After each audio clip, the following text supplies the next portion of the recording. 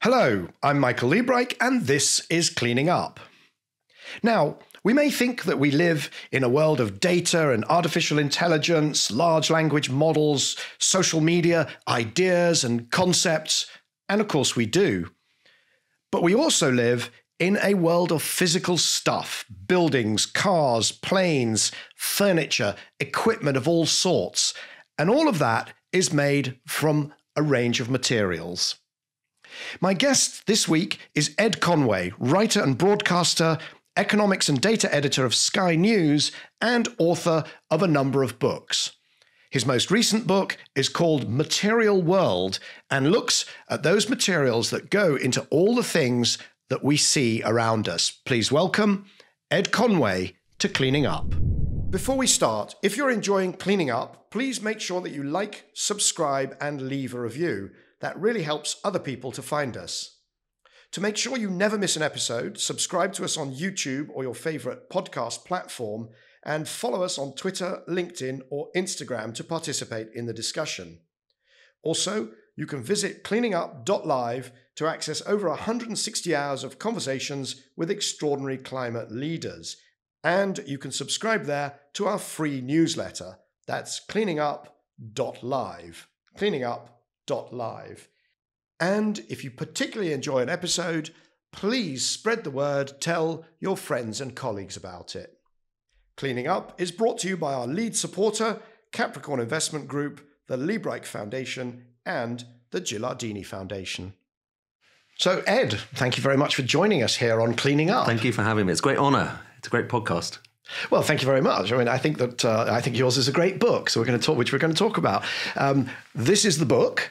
It is a bit of a doorstop, but it's fascinating. It's material. It's very large. It is quite heavy. It is a material book about the material world. Let's start off by just tell us what it is and why did you write it? Yeah, well, I'm not. I should say, cards on the table. Many of your guests, many of your viewers, listeners are experts in their various fields. So that's part of the reason I love your podcast is you go really deep on a lot of issues, which is amazing. You have amazing expertise. I am not an expert. I'm a hack. I'm a journalist, but I guess I'm drawn to things where it seems complex from the outside and actually it could be helpfully better explained. And this felt like one of those areas. I'm drawn to kind of areas where there are various conventional wisdoms that could be challenged, and to areas, I guess, where they feel important. And I cover and have covered economics for a long time. So I'm a tourist in this foreign land. But I've just kind of long looked at the way that we as journalists cover the energy transition, climate change, and thought that a lot of the time, it's less so these days, but a lot of the time it's been oversimplistic, or the climate side has just been about the kind of catastrophism rather than, kind of looking at opportunities as well. And to me, it just seemed like an interesting kind of fertile, rich area where there's so many kind of fascinating stories.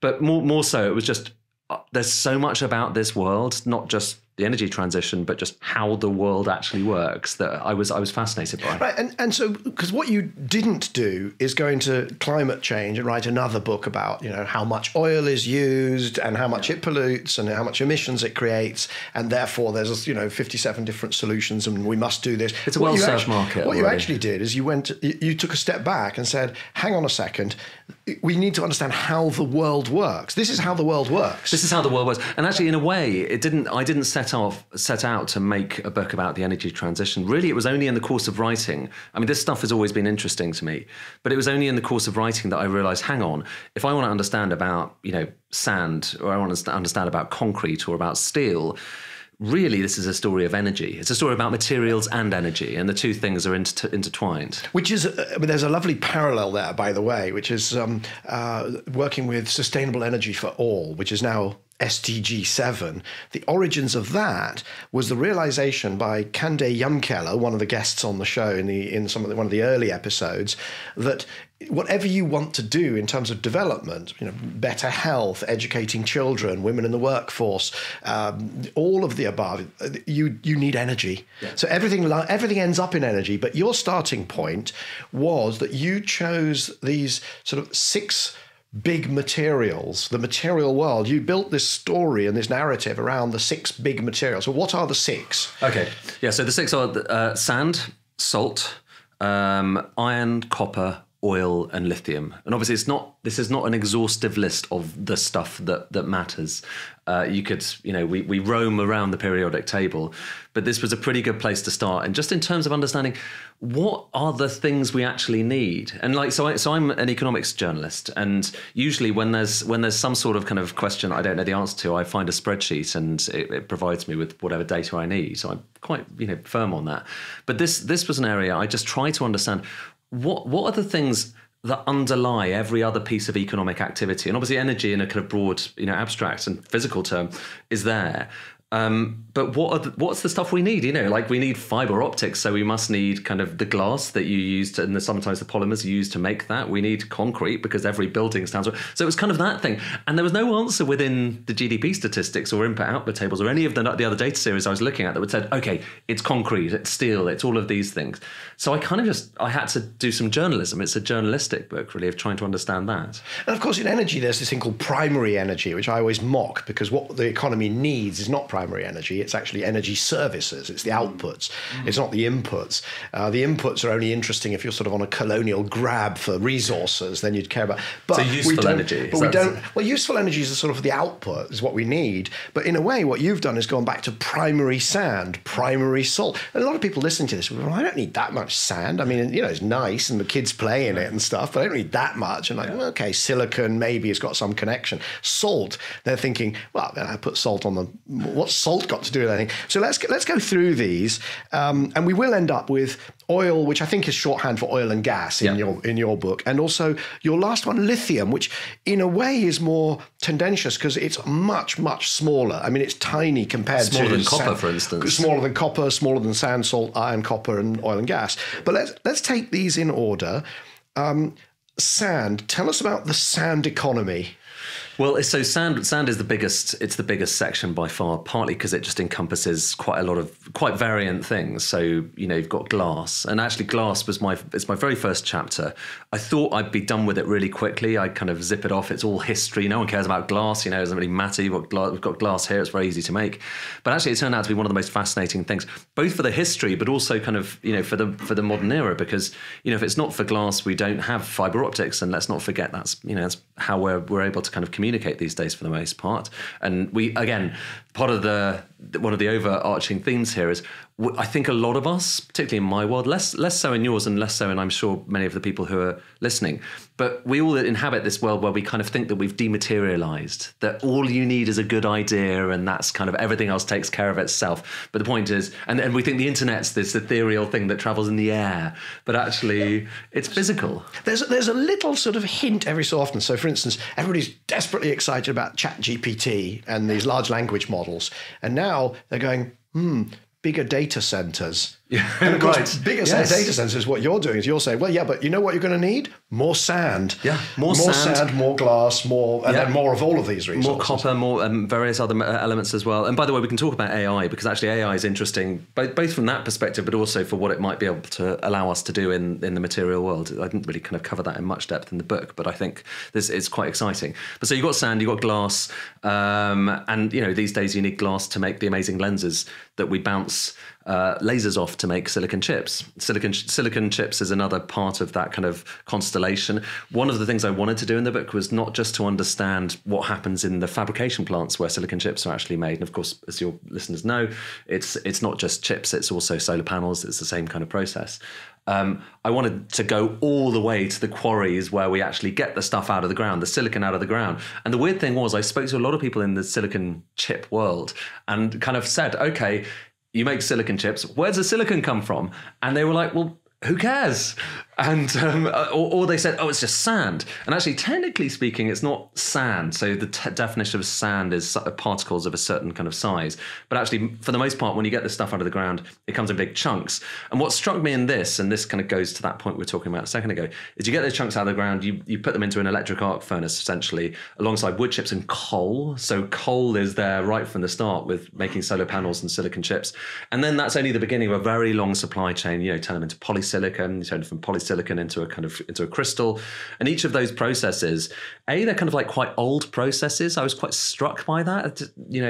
Yes, they've been refined, but these are processes that go back kind of 100 years. The Czochralski process is incredibly old. So how do you pronounce that word? Czochralski. Czochralski. That's where you're drawing these silicon sort of crystals off the surface of a molten crystal ingot. And what I hadn't realised there, so China's very good at making the kind of, pretty pure monocrystal boules for solar panels. But actually, there's only 5 companies in the world that can make the incredibly pure, perfect ones. None of them wanted to let me inside to see how it was done, understandably. And so anyway, long story short, I go all the way along that supply chain, and it's kind of fascinating. I think actually quite a useful rejoinder to the idea that everything is in Taiwan. It's actually all over the place when it comes to silicon chips. Right. And there's a couple of overarching themes. We'll probably come back to more of them, but one of them is these very long supply chains, and there's a corollary of that, which is very vulnerable supply chains. Because if there's only one company that makes the lens for the whatever, then you better know where that is and make sure that it is robust and resilient. And just understand it. And I think that's the thing. A lot of people, when you talk about industrial strategy, a lot of people, particularly on the right, in the government that we've had kind of right-leaning governments in this country for a while. I think they're kind of nervous about talking about industrial strategy. My point is just to say, okay, leaving aside whether you're going to intervene, let's just start by understanding this stuff. We need to understand it a bit better. Absolutely. And again, these sort of issues, they kind of pop out like this kind of machine learning means more data centers. Long supply chains mean that when a ship gets stuck in the Suez Canal, that really weird and bad things can happen. Or Russia invades Ukraine, and then we discover just how many of our railway wheels are made in Ukraine. Yes. We don't know. And electric steel as well. A lot of that is comes from Ukraine. So one of the themes is this kind of interdependence, and that's particularly important, I think, now where people are talking about, China controls too much of the solar industry, and they don't realize that, but they ain't going anywhere without the silicon from these very pure, these few companies that can do it, or the software, or the lenses, or whatever it is. So it's much more complex than import substitution or something as a solution. But also what's interesting is that there are kind of causes for hope. So one of the stories in the glass chapter, and we shouldn't just make it all about glass, although it, again, like I said, unexpectedly fascinating, is that there was an episode in the First World War where the UK, and I won't kind of go through the whole story, but the UK basically ran out of optical glass. We had a big crisis. It was a big problem because we were going to war with Germany. We needed to get binoculars and we needed to be able to see who we were trying to shoot at. We ended up having to kind of go to Germany secretly. We sent spies to meet with Germans to try to buy binoculars off them. But the real kind of punchline to that story is we did manage to revive our optical munitions industry. We managed to build the factories to make the binoculars all over again.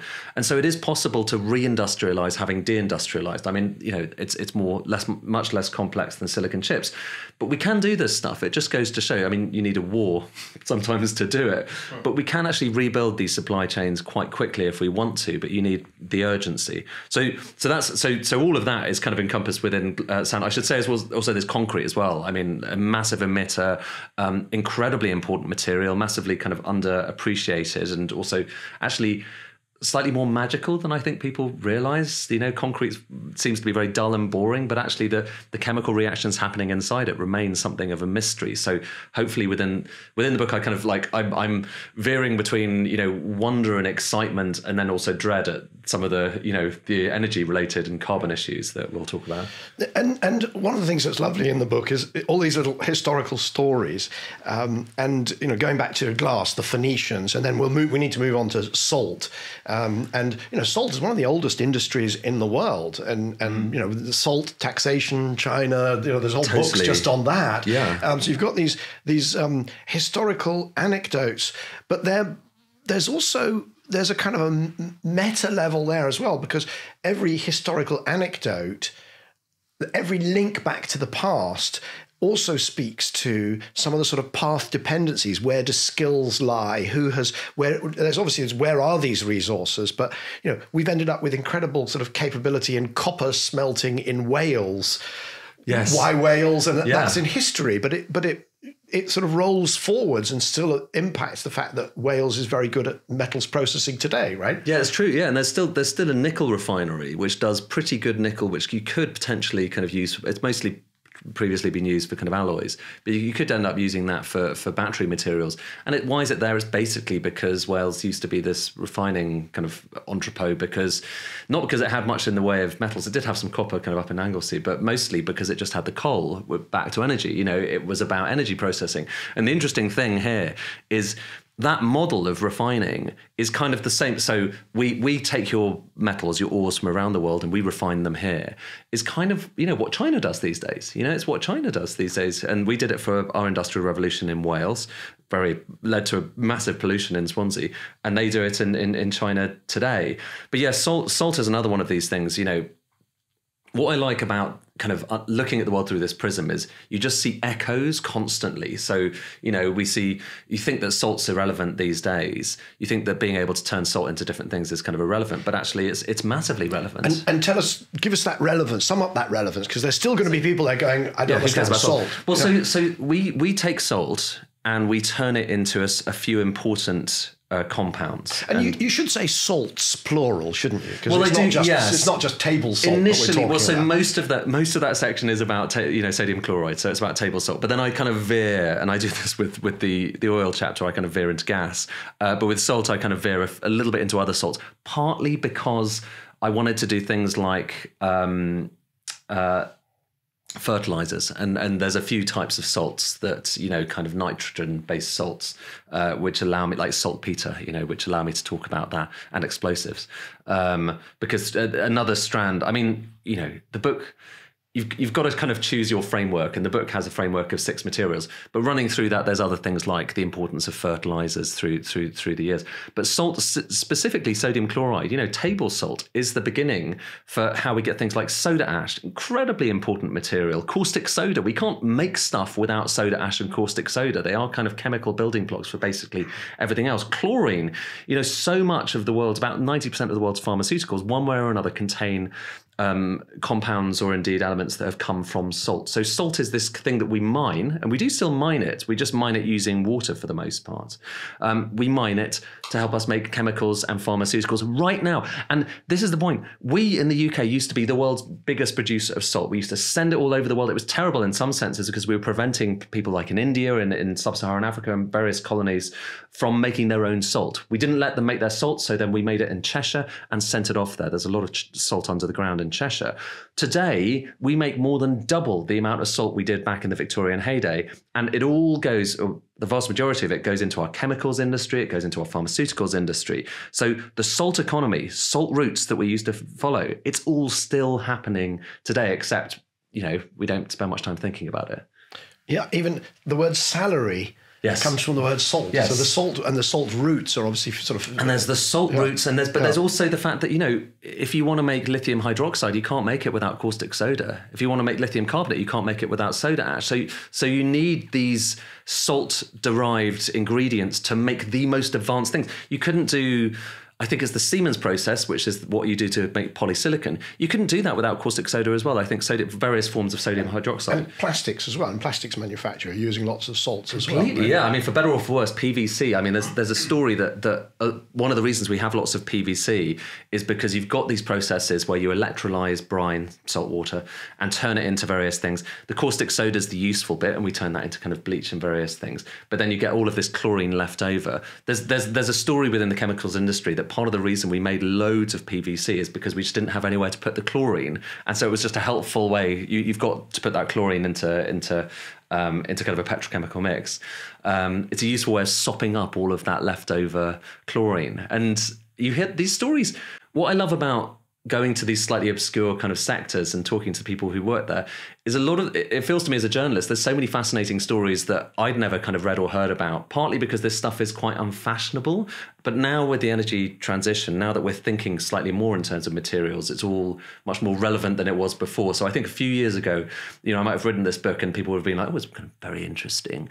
But now it's kind of a little bit more relevant because we're in this new material world where we need to think about kind of stuff and where we get it from and what we do to it. No, I couldn't agree more. And, you know, that's sort of why I wanted you to come on the show, because I think that without this sort of understanding that for all that we can digitize and become ethereal beings, the sort of, in H.G. Wells' The Time Machines, there's the Eloi who sort of run around on the surface of the planet being ethereal, and of course there's the Morlocks underground who are actually doing all the work, and by the way, they also, it turns out, eating the Eloi. But we need to understand this stuff, because there are all these flows of actual stuff that underlie it, and we think also that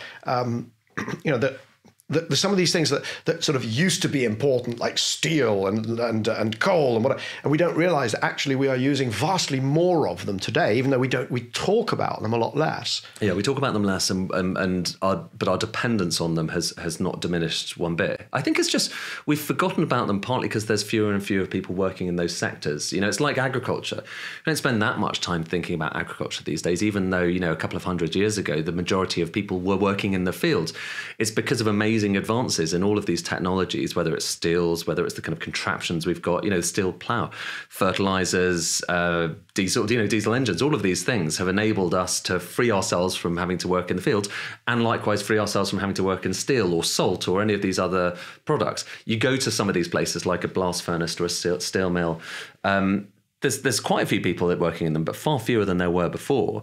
And as a result, I just don't think we think about it so much anymore. It's just here, but around us, all of our lives, there is an enormous amount of steel. Like the calculation that I kind of talk about in the book a bit is that for every person in a European or an American kind of country, you have roughly kind of 15 tons of steel per capita in your life, in your kind of car, in the public transport system around you, and so on. Let's try and sort of illustrate that. Because in your car, you've probably got about a ton of steel. Right?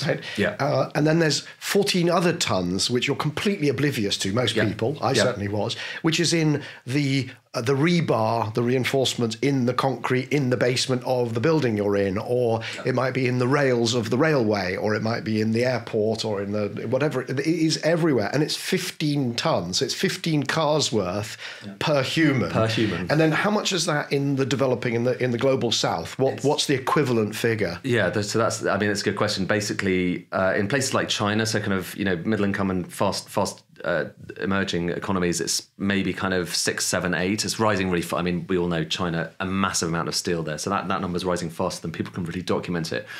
But the striking thing is in sub-Saharan Africa, it's under 1 ton of steel per person. So 15 tons here, under 1 ton. And for me, that's actually a more useful kind of metric than something like GDP per capita, because, you're seeing if you don't have 15 tons of steel, you don't have cars, obviously, but you don't have hospitals, you don't have schools, you don't have public transport, you don't have any of the things, the buildings, the building blocks for living standards as we know it today. And it's that enormous gap. And bear in mind, this is between the more populated parts of the world that don't have steel and the populated parts that do have steel, that I think is a big issue. And because we don't think in terms of steel per capita, understandably, I don't think as much about just how much of a gap needs potentially to be made up, because you can't make all of that up with things like wood. Wood could be a great kind of substitute for some structural materials, but still composites maybe. But you still need steel. And by the way, just one other thing, it's not for just for structures. Everything in the world, everything you're staring at, everything you touch on a daily basis, if it's not made of steel, and steel is for the most part is there, it's made with steel. So with machinery that makes steel, with machine tools made of steel, with tools.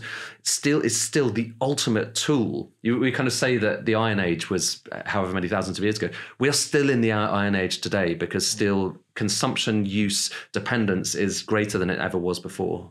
Yeah, there was a fantastic episode a few weeks back with Alex Grant, Magrathea Metals. He's going to try and change a bit of that to magnesium, won from, by the way, salt. So it doesn't get far seawater, is it? Well, it could be seawater, it could be brines. And he came up with there's this wonderful thing, from mining to brining. You talked about how we're mining salt, but we're doing it with water. But I think that point about you sort of need 15 tons of steel to live like us, right? And maybe with composites and this kind of compacted wood, laminate, whatever, we might be able to reduce that to, 10 tons, let's say. But it's still 10 tons compared to 1 ton that people in sub-Saharan Africa have got. it's interesting also to relate that back to GDP, because there is a move to say GDP is a horrible way to measure stuff. Happiness, it doesn't give happiness, it doesn't do success, it doesn't take into account pollution. And we should move to kind of asset-based measures of success in the economy. So how much, what is our physical infrastructure? How much savings have we got? How many trees have we got? What skills are in our workforce? And these sort of asset-based measures of success, that maps. But most people wouldn't say, oh, and look, we've got this huge steel deficit in these countries. To be happy and successful as economies and as for human progress, we're just going to need to have accumulated more steel, and it's a lot more steel. What's the total sort of amount that we would, if everybody wanted to get to 15 tons, how much more steel would we have to have made? I don't know off the top of my head, but it's billions and billions and billions of tons of steel, and it's. So the answer I'll give you the answer from your book. Okay, yeah. 144 billion tons. Did I say that? Okay, all right. There we are. Well, if not, then I calculated it based on those figures. But it's extraordinary amounts. Right. And making that, of course, the problem with that is that it also, if we do get there, which I think we should all say fundamentally we're in favour of, and it's their right to expect that they could have similar levels of kind of living standards as the rest of the world. 100%. The solution can't be to say, well, I'm sorry, but we've done the numbers and you can't have it.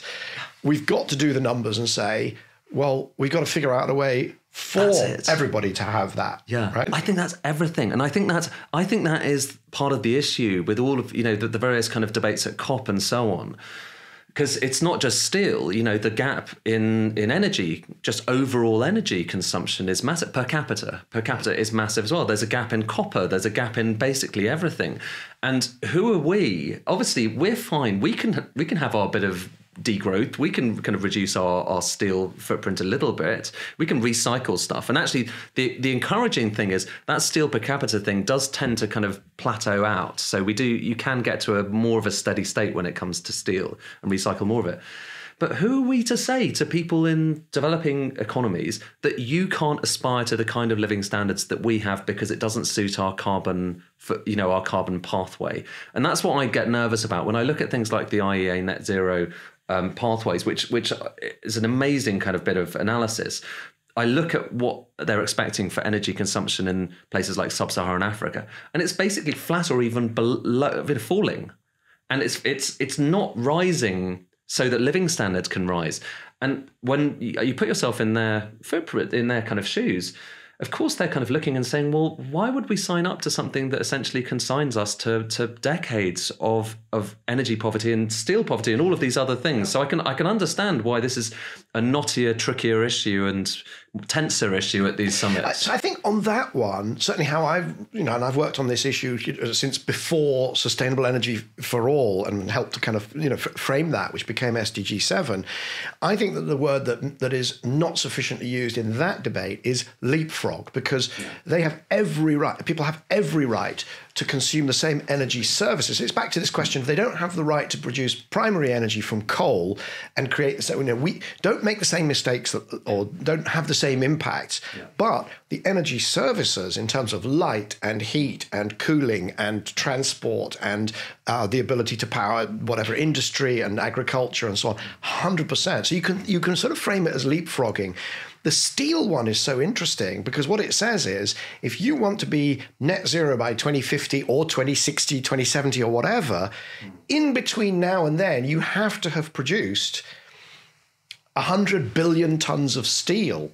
Otherwise, people will not be going on holiday, having hospitals, living in decent housing with not mud floor, but whatever. And it's just, it's kind of, the maths of it is inescapable. I don't know how to solve. I mean, do you know how to solve it? Because I don't know. Also, how expensive that would be to try to do that in a more carbon kind of lower carbon way.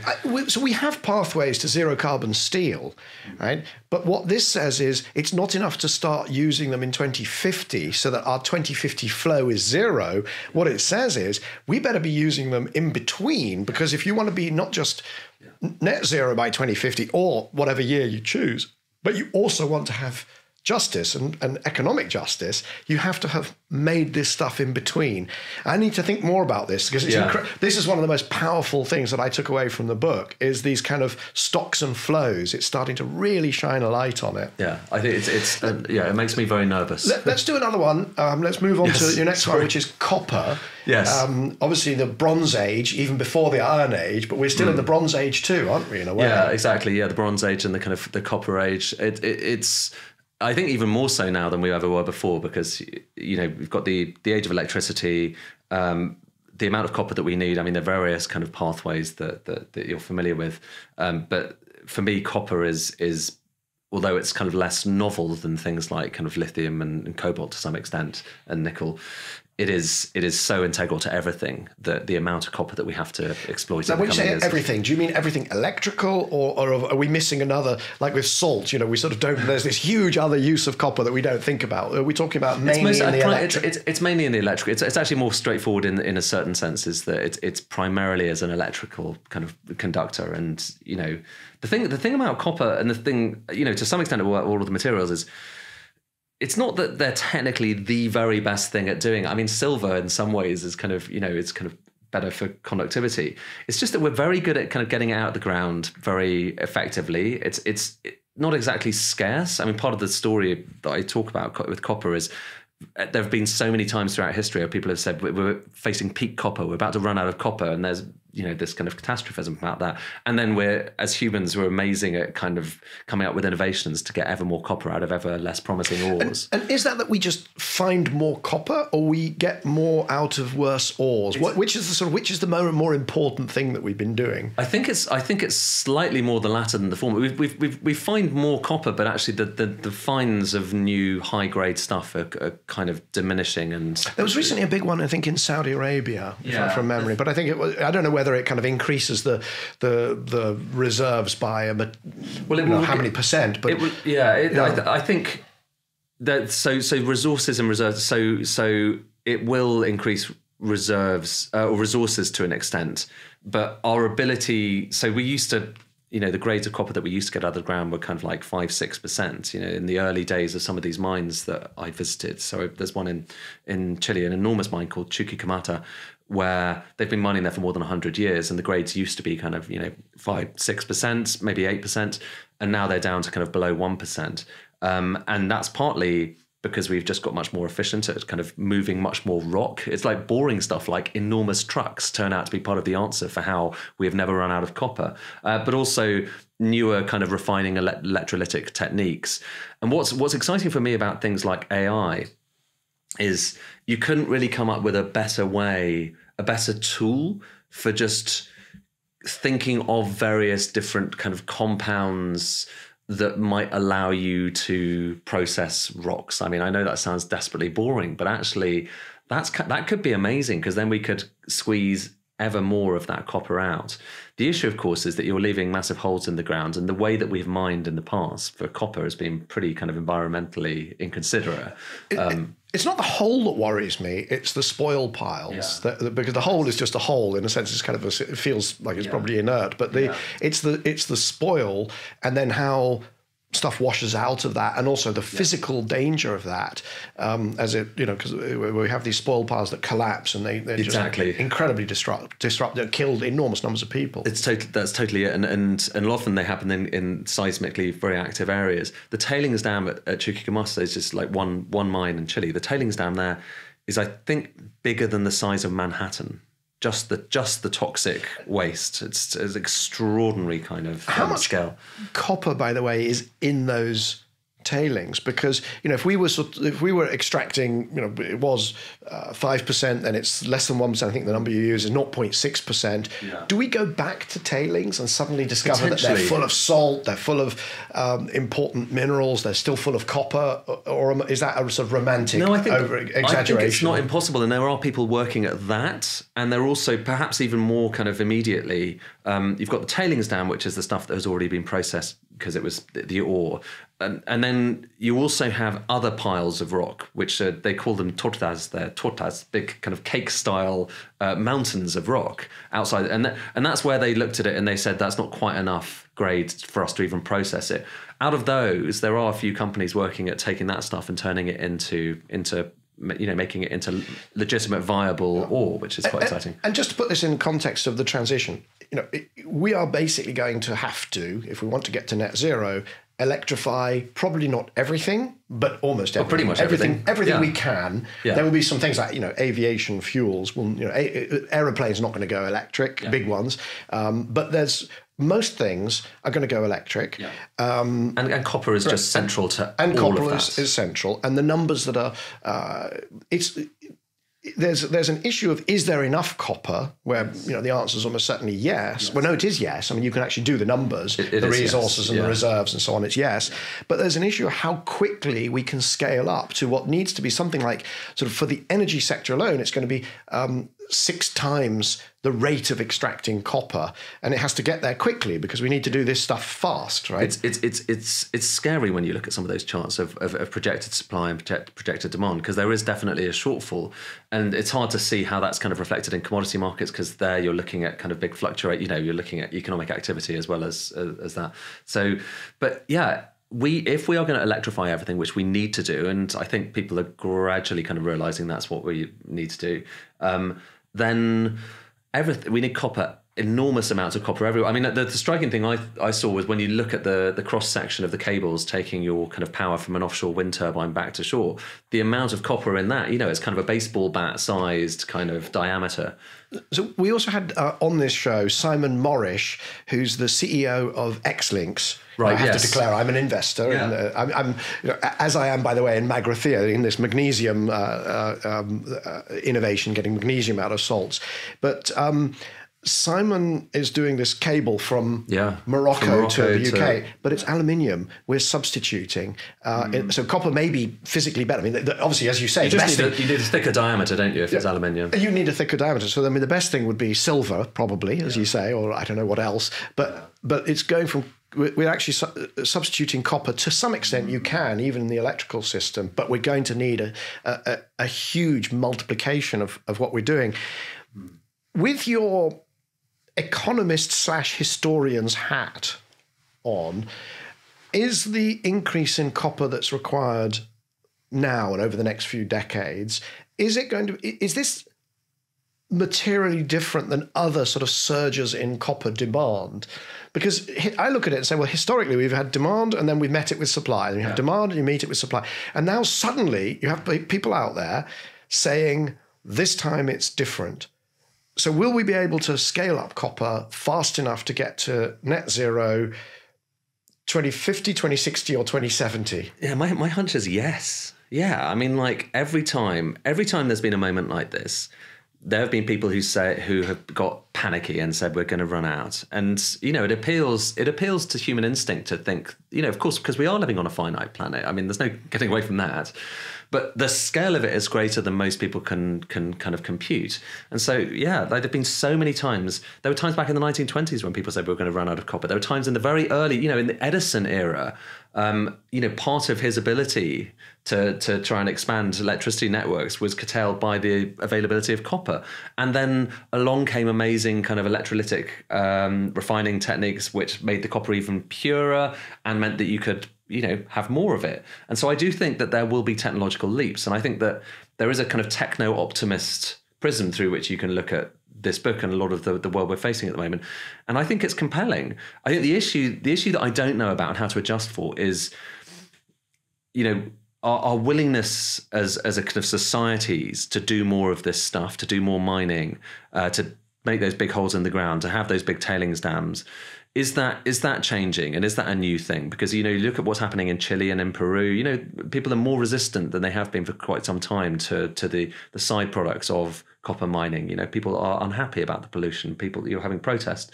So is that a kind of new thing which needs to be reckoned with and may actually kind of resist it? I think that's what is slightly different, but I don't know if it necessarily means we're not going to be able to. I think that we are good at finding a way of doing this stuff. Well, it also, at some point, it also becomes an economic question as well, in that you have people who are completely convinced that wind turbines cause all sorts of illnesses. The amazing thing is all the illnesses caused by wind turbines are solved by money.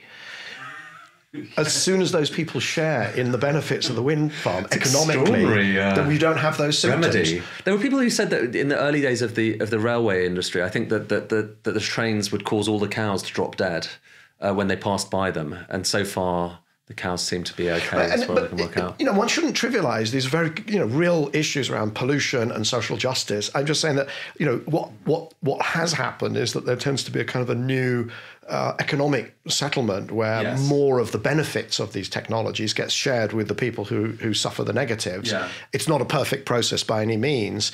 And we also have technologies to mitigate some of the pollution and some of the bad if we choose to use them. Yes. And that's actually, in a way, the biggest concern. But I think also there's this, so I've just been very recently making a kind of piece for Sky News about grids and talking to people who are in the line of where these pylons are going to be in the UK between, in East Anglia, between the North Sea and London. And, they're very sincere. It's unfair to call them NIMBYs. They're just concerned about this, and they don't feel they've been spoken to and collaborated with enough. And I think that's the issue, is that are we going to kind of ride roughshod over a lot of people's concerns? If you need to try to take people with you, and at the moment, whenever these things happen with urgency, then a lot of people kind of feel that they get left behind. And we don't need that either, because in the end, this is going to happen or not happen depending on whether there is kind of enough public support for the energy transition. I think one of the issues, in the UK and elsewhere, is that we kind of maybe deluded ourselves to some extent, but also kind of told people that it was going to be kind of consequence free. I mean, there is an amazing promised land in the future that's better for all of us, and it's really exciting to look through to that. But getting there is going to be bumpy, and it's going to potentially be kind of expensive in the short run and maybe less expensive in the future. And to working that out and actually being open with people is something I think we need to do more of, and also trying to explain the excitement of this stuff as well. I don't think that's been kind of well enough done. And part of the point of the book is just to say that, we as a species, what we do is we get stuff out of the ground, we turn it into amazing products that we use to make our lives better. We're just doing the next version of that this time. It's not like there's a kind of dramatic difference between last time around. But I just don't think people have been brought along with this enough so far. And that's why I think you're seeing backlashes in here and elsewhere around the world as well. I think when you say it's not different, one of the real differences from the last time round or any time historically is, of course, that we've now got the internet. So, if there are some, desperate consequences for Papua New Guinea or Bolivia, or, I've been working with Redcar on the hydrogen trial village, where some very not the wealthiest people in the UK, let's put it that way, are having this trial imposed on them essentially against their will. But the difference is that now they're all connected and they can actually organise, and we have things like we have WhatsApp groups and we have Facebook, but that makes this the sort of the justice imperative. Yeah. Perhaps raises it up in importance. I'd like to hope so, because it's one thing to say we haven't communicated the excitement. Well, how much excitement can you feel if you're in Papua New Guinea and your village is going to be consumed by some colossal new copper mine, and we've not been good either in the less well off people in Redcar or the people in the global south and in Papua New Guinea. Yeah. We've been very good at. I'm sort of struggling to articulate it in the correct way. Being very good at doing, as you say, ripping things out of the ground and turning it into marvelous products. But we really have not had justice very high up the agenda. No. Let me put it that way. Justice, but also I think thinking through the possible long-term consequences. I mean, one of the striking things, like environmental consequences, one of the striking things when you look through this kind of transition is, we went from wood to coal, from coal to oil, all of these different things. Going from wood to coal, helped us avert an ecological catastrophe, because we were in the UK, we were running out of trees. We were going to deforest the entire country, and then along comes coal and kind of saves us from that crisis. Can I jump in there? Because you didn't do wood in one of your big seven. Yes. But the interesting thing is that is actually, it turns out, a trope, that what you've just said.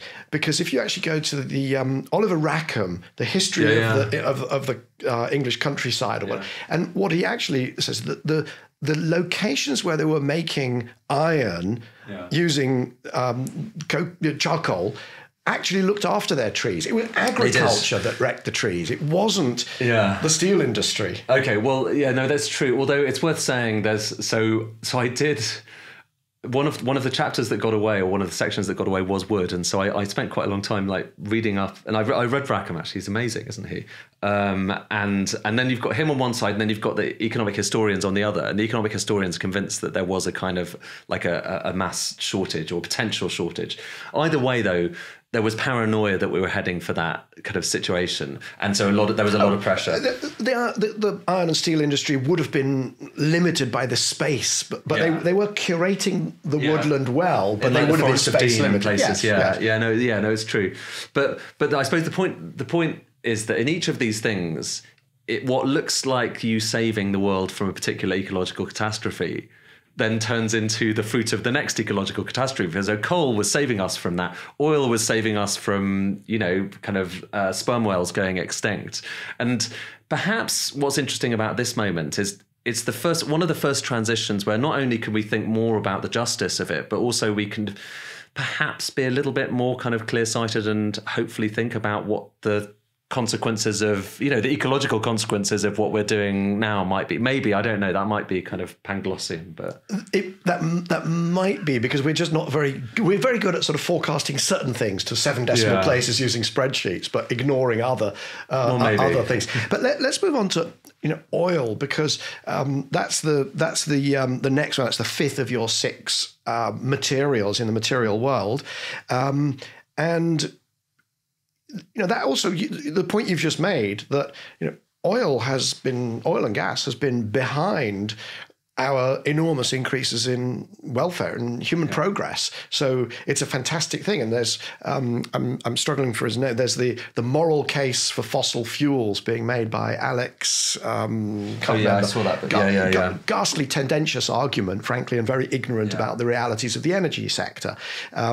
But nevertheless, historically, oil and gas has done a ton of good, right? Historically, and also today. I think that this is what makes this like an awkward topic, because I think because oil and gas are still incredibly good at doing what they do. There's just no getting away from it, and that's part of what makes the energy transition difficult. Is they are still really good at doing what they do, whether it's in terms of energy or in terms of petrochemicals, and so. I think we do ourselves a disservice by kind of, saying that they are a thing of the past, because they are still, whatever it is, kind of like 80% as fossil fuels of our kind of energy demand right now. And as you know, trying to find replacements, in particular for things like kind of plastics, it's just quite tricky. We're still working on that, and there's still a very long way to go. I mean, the interesting kind of example recently was Lego. It's struggling to try to replace its bricks, its ABS bricks, acrylonitrile butene something or other, styrene, to replace that with something that's not made from oil. And they couldn't really do it just because it just is really good at what it, from a chemical standpoint, of doing what it does. So I wanted to kind of just do a bit of the history of oil, but a bit of also the extent to which we rely on it today. And so I kind of leaned as well into gas as well. So because fertilizer, where does the world's fertilizer come from? It comes from gas. And until we find a way of making that in a green way, on a mass scale, that being the key thing, I think it's going to be very tricky.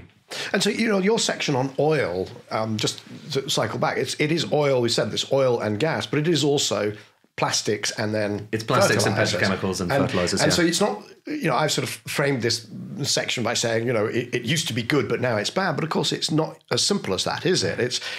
Burning the stuff is clearly, it's bad and it's dumb and it's going to stop, basically because of thermodynamics, just a question of when. But that will still leave us with the need for plastics. Yeah. And I just recorded an episode with with Hannah from Our World in Data and absolutely Hannah Ritchie, and absolutely extraordinary, sort of clarity of thought, and talks about how, well, if you don't have plastics, you're probably going to have more food waste. Yeah. But if we don't have fertilizer, we don't have food. Yeah. So how do you navigate that? I mean, you just sort of communicate it in terms of put it into perspective, but what does that sort of show a path forwards? I think the path forwards needs to be kind of less absolutist and more pragmatic, and we're going to need refineries. It's how we operate those refineries and how we work out the economics of those refineries. I don't know. Like I just don't understand it, because at the moment, like refineries are. No one spends much time thinking about them, and I kind of went to, tried to find what's the book on refineries so I can understand them. There aren't many books on it, but when you see what's happening there, and in a way, the efficiency, taking one barrel of oil and turning it into so many different things, and the extent to which some of the stuff is undoubtedly a part of how we solve the energy transition. I mean, like the stuff at the bottom of the barrel, for instance, is often turned into a type of needle coke, which is then turned into graphite, which then becomes the anode in your battery. And so, and likewise, we need plastics. It is a part of it is a part of the future, like it or not. And we can't just get all of that, I don't think, from kind of bioplastics. So like, I find that, in a sense, I find that substance kind of one of the most fascinating, because it's awkward. And it's awkward because, if you believe, as I do, that we need to kind of get to the energy transition, then oil is the bit where you need to kind of start scratching your chin and saying, well, God, this is really, really tricky, because a lot of this stuff we still haven't worked out to produce from other things. However, like, at least with those batteries, at least with the kind of needle coke there, you're not burning it. That's the point. You're building, not burning. And I think that's the distinction that really matters here. I love the word you used, awkward. It is awkward, and it's very poorly sort of represented in the public discourse. So we're recording this during COP28, and huge debates going on about phasing out fossil fuels. But if you do that, there's no discussion about, well, what does that do to the economics of making the plastics that we need for, in the food system or throughout? I mean, plastics are also just used everywhere. Yeah. So that discussion doesn't happen. And even the discussion about single-use plastics, I mean, a single-use plastic going into a landfill, a well-managed landfill, you ought to get carbon credits for that. You're putting carbon away. You're putting carbon away forever. Yeah. It's got so, but no way you can have that discussion. I think when something is kind of becomes unfashionable, then maybe I just have a natural instinct to kind of be like, oh, well, maybe it's not quite as unfashionable as that. When the zeitgeist says that something is simple, like the fossil fuels thing at COP, it's simple. It's so simple. How could you not understand? It's just simple. Leave all the oil underground. That's it. Simple. Yeah, my instinct would just be, well, it's probably not simple. I like, while I completely kind of respect, the passion that many people are expressing about that, and I totally agree with the direction of travel, it's not quite as simple as that. It's bloody tricky. It's bloody tricky, and it's bloody tricky because oil and gas are incredibly good at doing what they're doing, and so much of everything around us, from your phone to your car to everything else, it still kind of relies on oil, at least in terms of the substances that are going into it. So the plastics, or indeed, everything we eat, every second bite of food is thanks to gas. And the one that's always sort of thrown in the face of the protesters is, look at the clothes that you wear, look at the shoes, look at everything. You look at how did you get here, and so on and so on.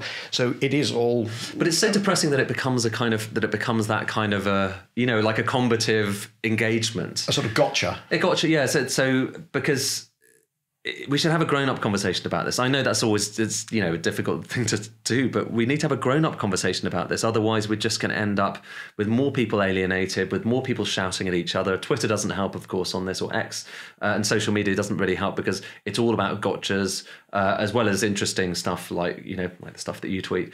But so you see what I mean? I just hope for this conversation to become slightly more kind of grown up, and that's the point of this book.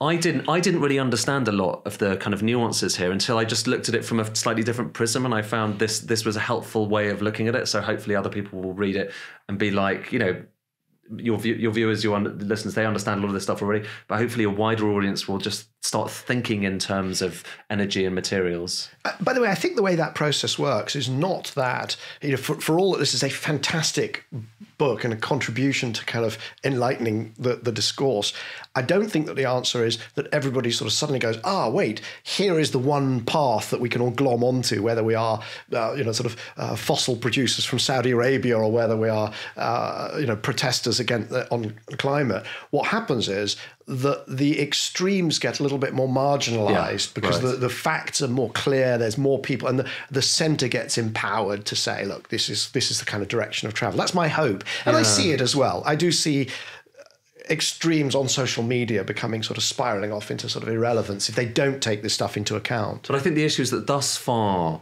that debate has, because so far for a lot of the existence of COP, it's been its own kind of, not echo chamber, but its own silo, and people, it just hasn't been a mass market story. Now that it's become mass market, I think one has to wrestle with those things. So the debate could be happening within a kind of a sphere of lots of smart people who understand about climate and a few kind of engaged people engaging on the outside. Now everyone is talking about this, and I think that changes the nature of how one manages that conversation. I think that's right. And also these kind of, the phrase net zero, it's very easy to use. It's now actually at this COP, it's starting to come home that it means that, these fossil fuel producers are going to have to actually stop. Now, there's a big debate about the word abated, and and CCS and so all on, these things, carbon capture and storage and so on. But fundamentally, it's actually getting in a way serious, because you can't just sort of do some extra nice things and put a picture of your wind farm on your annual report. You've actually got to stop, and that's very uncomfortable for a lot of those very wealthy and entrenched interests. I want to move on to how you're going to stop. We've thought mostly electrification. And the last of your big six is lithium, which I think is shorthand for a number of it's battery materials, really, isn't it? And right. it could. I did and ah when I was kind of researching the book. As I say, there was no spreadsheet saying it's got to be this one and this one and this one. But I'm in an odd about whether it should be lithium, whether it should be cobalt, maybe even nickel, just because I needed a material to get me into the batteries and things. Cobalt turns out is relatively easy to remove from battery chemistry. I know. I think I was gonna like cobalt. I was quite drawn to just because there's some terrible things happening in the DRC when it comes to so as a journalist one kind of thinks there's a lot going on there. Drawn to it because it is such an extreme with artisanal mines and children, child labour. And exactly, so on. in terrible conditions, and also just the fact the concentration of so much kind of a resource in one place, that's quite unusual. But like you say, kind of almost in the course of my researching, the amazing rise in LFP batteries, the kind of batteries where you don't have cobalt in them, which mostly are coming from China, shows lithium iron and phosphate. Yeah, lithium iron phosphate, ferrophosphate. And that's kind of changed the game to some extent. If you buy a car these days, like a Tesla Model 3, the chances are probably it's got an LFP battery in it. And now, of course, you've got sodium batteries. Enormous excitement about Although that. I think there's a bit of hype there. I think there's no fighting lithium's place in the periodic table. Ed, hype in the energy sector, in the clean energy transition. This back to kind of like why I'm attracted to this as an issue. There's so much hype, and there's so many people just banging their own single drum for what there's lobbying, and actually I found it quite hard to navigate as a journalist, to find who are the disinterested, parties in this, who is genuinely neutral on this. It's really hard to say from the outside because, I'm really into nuclear. I've got my SMRs and I'm going to get the answer to everything is nuclear, or the answer to everything is CCS, or the answer to everything is hydrogen, or whatever. Like trying to find your way through that is really tricky, and I don't know if I've kind of managed it or mastered it. But we need some honest kind of parties who are able to actually help us navigate that if we're going to take this seriously in the future. So on batteries, the way that works is that the current stock of batteries in the whole world would power the global economy for about 10 minutes or some small number. Right. And therefore, batteries are irrelevant, useless, and not part of the future. Yeah, it's hydrogen. And then other people, and it's hydrogen, or it's don't do anything, and actually CO2 is a plant food, right? But then the other side of it is, no, we've seen what happened with solar. It gets really cheap, and batteries will be everything and everywhere. And obviously the truth is somewhere between, right? Yeah, and also, but also, again, in the course of writing this, and your work on hydrogen has been really interesting on this. You've seen the case for batteries kind of shift as those learning curves have improved. And again, an amazing thing that you see everywhere is that as we make more of something, we just get better at making it, more efficient at making it. It gets cheaper, kind of comparatively speaking. And that's obviously the case for batteries. It's the case for solar. So they've gone from being kind of prohibitively expensive to being, a really plausible option for many kind of cases. It's shifted that your ladder really hasn't shifted kind of some of those cases. But also, it happens everywhere. Like it doesn't just happen for batteries. It happens for fertilizer. It happens for the manufacture of plastic. It happens for everything. Our ability to refine copper. Every single thing pretty much in this book, we get better at over time. And it's amazing. So yeah, batteries have become a much more plausible answer to so many kind of use cases than might have seemed the case a few years ago. I've just been in Japan where, they got a real shock in the 1970s, the oil shock. And they, sort of grasped for hydrogen cars because it seemed the only way to maintain their lifestyle and their economy. And batteries were not a viable solution back then. Yeah. Now they are, but Japan is finding it hard to let go of the hydrogen sort of dream. It's path dependency almost again, isn't it? There's some lock in there, but you're right. So batteries, the lithium ion battery has just been such a game changer. But where does the lithium come from, and how much do we need to scale it up? Let's go back to the material side. Back to materials. So a lot of it comes in terms of reserves that we know about is in the lithium triangle in Chile. This is thus far in Chile, Bolivia, Argentina. Actually, in terms of stuff that's coming out of the ground, more of it these days is coming out of Australia. Spodumene from Australia. Spodumene, hard rock. That's lithos. That's kind of where the name lithium came from. But the issue there is then it's sent off to China and it's refined in a far more carbon intensive way. So, lithium from Australia is much more carbon intensive than lithium, for instance, from Chile. But if you're buying an electric car, it's impossible right now to know where it's coming from. And so those kind of nuances matter. Fascinatingly, with back to salt as ever. With lithium in South America, the way that's refined is very similar to the way that the Phoenicians used to make their salt, because it's just taken into pools. The brine comes out of it's in a great under these salt flats, these enormous underground reservoirs. It's drained out of there. It goes into these big ponds where it's evaporated in the sun over the course of kind of a year, and gradually you kind of precipitate away the various different salts. It's the same way we've been making salts for thousands of years, quite literally. That's how we make one of the most important elements that we're using in batteries today. But that's just right now. The interesting thing about lithium is, unlike copper, with copper, we have thousands of years of experience of mining it and refining it and learning, how to do that. With lithium, it's new. We had a little bit of lithium mining in the past, but we are right now only just extrapolating and kind of expanding the way that we, mine it and explore it. So I think some people fretting right now about whether we're going to be able to get enough of it, but we're going to discover loads of lithium in the coming years. We already are kind of discovering bits and pieces. There was that one in the US. There's one in Norway as well. There's going to be loads of it. So I don't think it's going to be a problem. But again, we just have to work out how to do it in a kind of sustainable way. And it's about pipelines, really, isn't it? And supply chains, and ensuring there's enough to get into the batteries that we're going to need, because we're going to need so many batteries. And the exciting thing is, with batteries, again, it's like you're building it, you're not burning it. You're making something that can be kind of, recycled.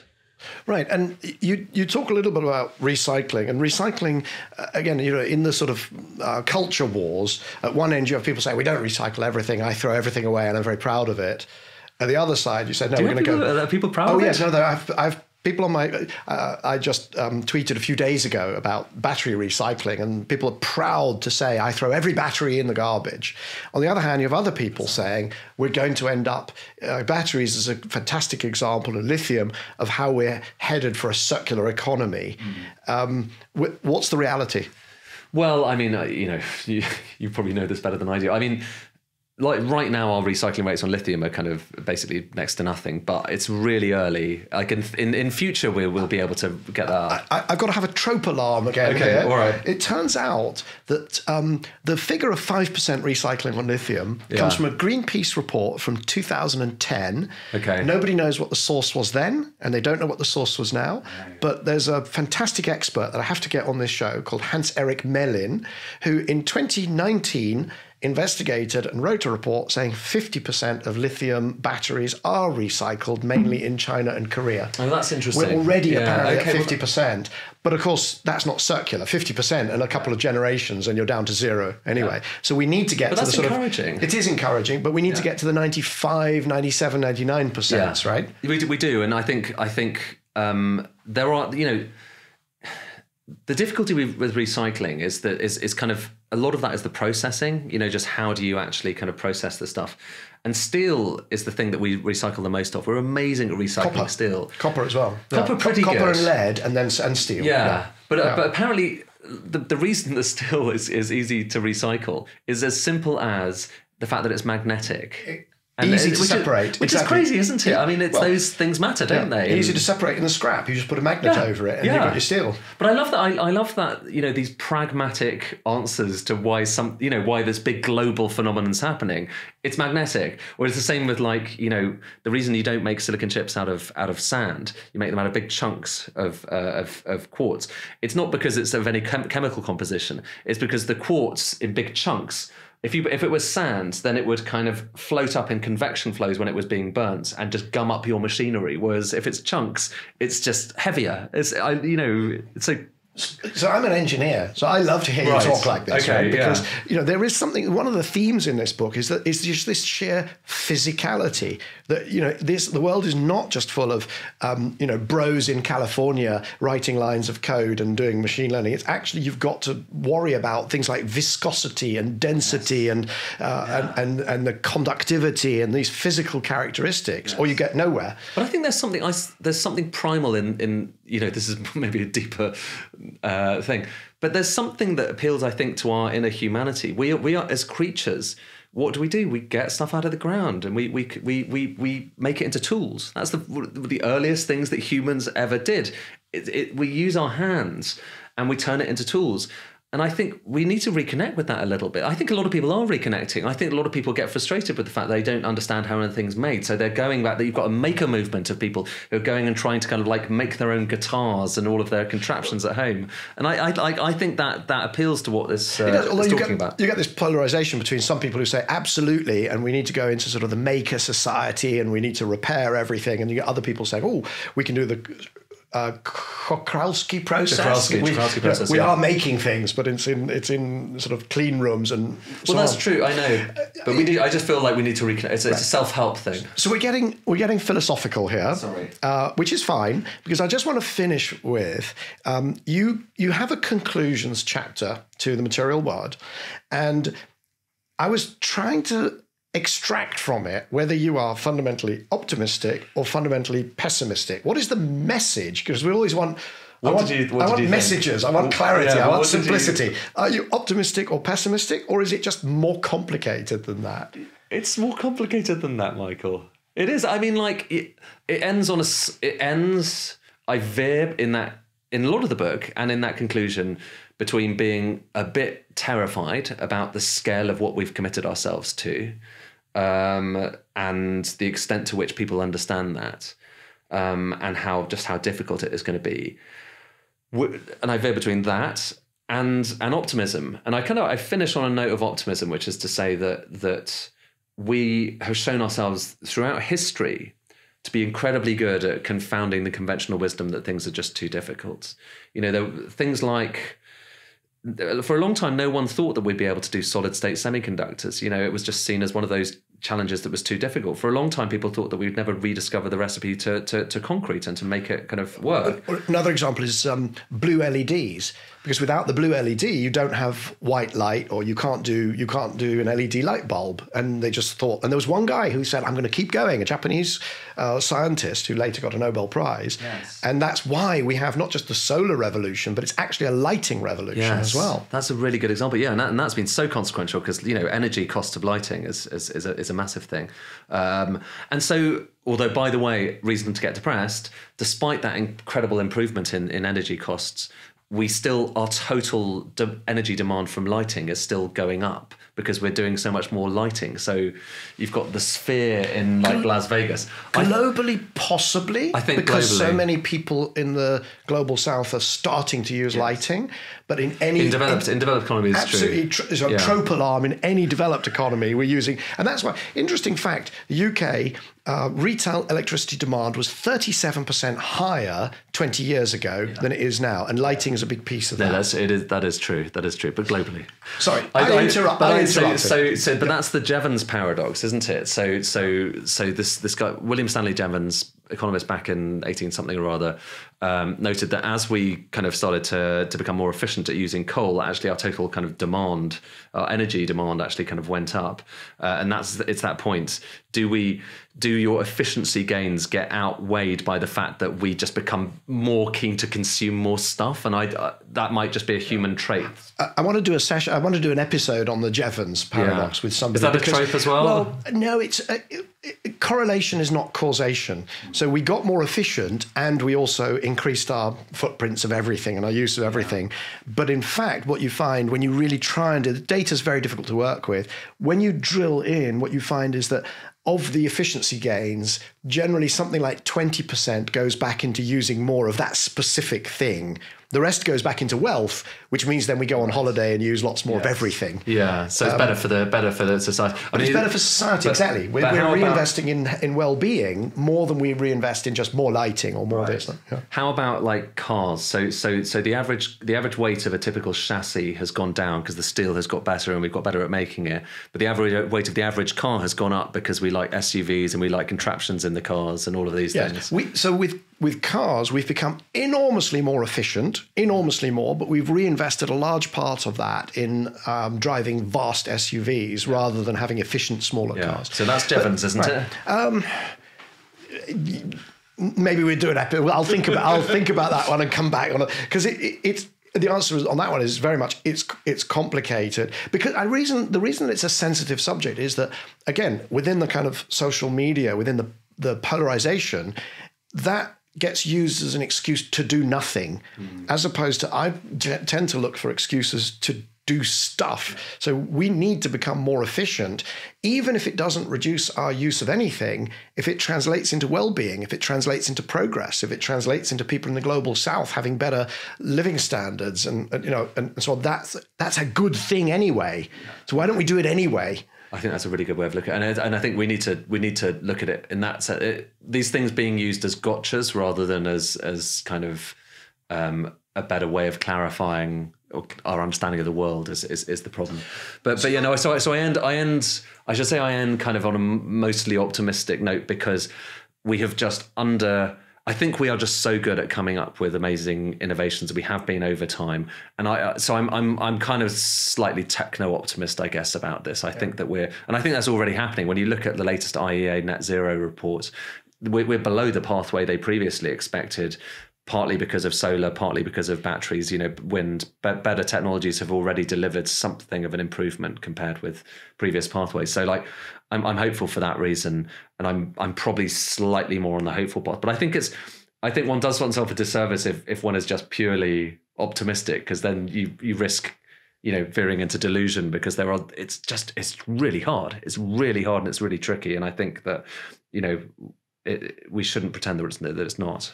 No, and the correct answer is not to be passively optimistic. There's this lovely description of a child being optimistic that that they'll get a great Christmas present, But that's passive optimism. Active optimism is to say, look at that tree, look at this wood, I can build a fantastic tree house. That sort of active optimism is what's really... And I think, you could have finished the book saying, okay, given the scale, given the complexity, given the interrelatedness, given the capital intensity, this is how the world works, and you're not going to be able to change it. When you could have finished by saying, aren't we innovative and we're so productive and it's all going to be fine, Panglossian. But actually, what you're saying is essentially that we have agency. Yes. That we have agency, and it's up to us. Yes, I think that's it. And I think where things are a slightly kind of grey area, where they're knotty, where they're tricky, where they're challenging, that's also the most interesting and exciting places to be. And I think that's where we are right now. And I think this is one of the most exciting times for humankind in history, because we've set ourselves a challenge that is one of the greatest challenges, industrial, economic, that we have ever set ourselves. I think the energy transition is of that order. It's massive. That's partly why, as an economic journalist, I'm attracted to this. It is a massive deal. I'm surprised that my fellow economics journalists aren't all on this as well. We need to we're going to spend the next 50 years witnessing amazing discoveries. There are going to be setbacks. It's going to be more difficult in certain circumstances, but there's going to be extraordinary things that we can do as humans to make the world a better place. And how amazing a period that is to be living through. Ed, I could not have said it better. You are the master communicator. And I'm just going to turn to the camera because I can tell you, if you have not read this book, you need to do so. If these are the issues you're interested in, this is absolutely one of the primers that you should be reading. So thank you very much for joining me here today. So that was Ed Conway, writer, broadcaster, economics and data editor of Sky News and author of Material World. And as always, we'll put links into the show notes for the episodes that were mentioned during the conversation. So that's Simon Morrish, episode 92, 650 Leagues of HVDC Under the Sea. Episode 142, Alex Grant, From Mining to Brining. And episode 16, Dr. Kande Yamkela, Sustainable Energy for All.